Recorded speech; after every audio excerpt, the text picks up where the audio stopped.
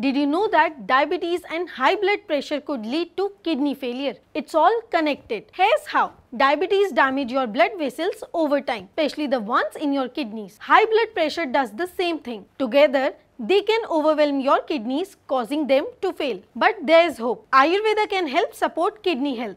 It's not just about managing these conditions, but also balancing your body's energy or doshas. Herbs like ashwagandha, tulsi and gokshura are known to support kidney function and balance your blood sugar and blood pressure. So if you are dealing with these issues, why not to try an Ayurvedic approach? It can complement your treatment plan and help maintain your kidney health. Remember, always consult your healthcare provider before making any changes to your treatment plan. Take care and stay healthy. Thank you. Are you suffering from an illness? If so, feel free to call us on the number provided above.